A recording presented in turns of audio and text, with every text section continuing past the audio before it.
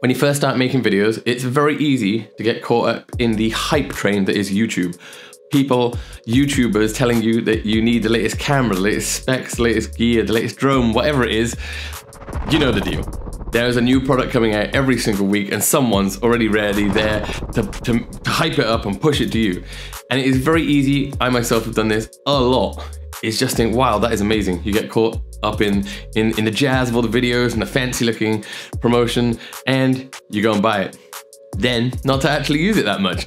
So today I'm going to share with you 5 things which I think will make your life either easier and in turn make your video production get better, or just generally help, like, more important things which will help your content creation, your filmmaking get better. Some of them are a little expensive, some of them not so much.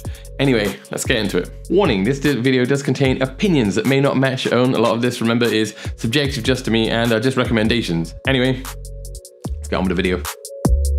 Okay, so number 1, if you hadn't already guessed it by looking at this, is a decent tripod.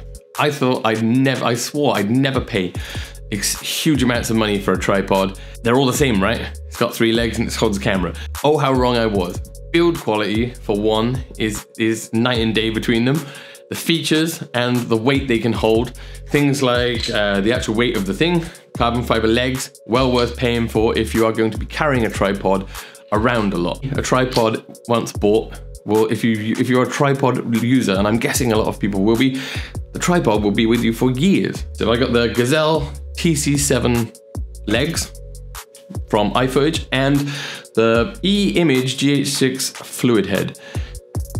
Perfect. I highly recommend this combination. Okay, going for something a little cheaper and completely different in size now. Number 2 is a multi-tool. You can see this one here is from Small Rig. It comes in handy little case, and I think it had a bag which was inside the case. Kind of unnecessary. I don't use the bag, just the case.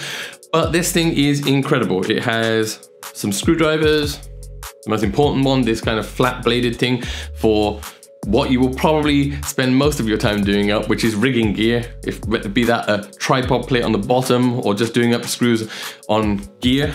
And also a bunch of Allen keys of 3 different sizes, the most commonly used sizes for like small rig or tilter rigging stuff. This thing, tiny, fits in your pocket or in your bag, and it is super useful, super helpful, and you will use this all the time.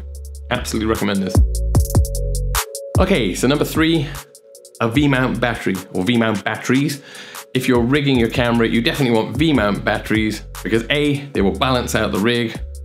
Lens at the front is very heavy. If you have a monitor on top as well, usually that will be powered by one of those horrible Sony MP batteries, which are the big chunky ones, and that will make it even more front heavy. And with a top handle, it just makes it kind of really front heavy and annoying to hold all the time.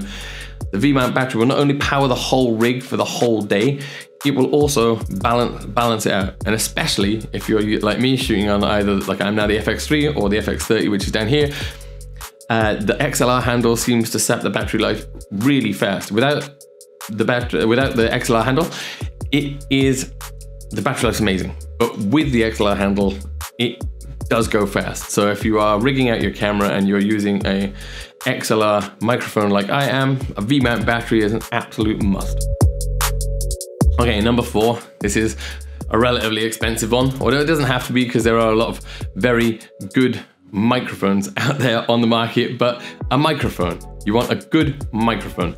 And I know there's lots of hype about the DJI ones. I myself have the DJI Wireless 2 over here, and I had the DJI V1s. I've had a whole bunch of the different, the Rode ones as well. And they are great, but if you want to really level up your audio, you want something like this. Now, I'm using this on the camera right now, so I can't actually show you the thing, but I can show you the box. I bought the Sennheiser MKE 600. This is an absolute game changer. Your audio will go from being good to being phenomenal just by getting a good condenser mic. Also, if you shoot docs or anything like where you're out and about and it might be noisy around you, one of these, the sound isolation is phenomenal. So not for everybody, but if you are really looking to up your audio quality, decent shotgun mic will do you good. Okay, number 5, bit of a wild card, cheap as chips. Anyone can get this, very easy. Just a little notebook. little small one like this, and maybe a pencil. Goes in your pocket while you're going about your day. You can note down potential video ideas, any thoughts you have, anything you see which you think, oh, that might be make a good video, or that might be useful for X, Y, Z, or you're with a client and you just need to note down important things that they've told you which will help you get a better end product for them. Little notebook. It also, when you write things down, you have ideas, it kind of helps set it in your memory to write it down as well. So yeah, definitely pick yourself up a notebook, stick it in your pocket with a pen or a pencil, and jobs are good. Right, end of the video, guys. What did you think? Let me know in the comments down below. Is there anything you think that I've missed? If you have any recommendations for me from you, I guess I'll speak to you in the comments. And until next time, guys, peace.